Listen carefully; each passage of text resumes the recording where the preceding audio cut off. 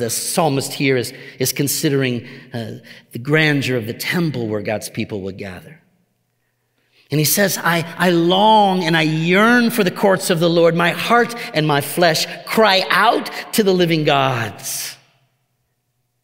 So now you just have to imagine this son of Korah being called upon. Time to go. Make the journey. You get to go to the dwelling place where God's people will gather. And he is singing, how my heart is longing for this. I'm developing this hunger and this thirst for this. That is exactly the mentality that we should have when we go to church on Sunday. It's why Charles Spurgeon called the church gathered as the dearest place on earth.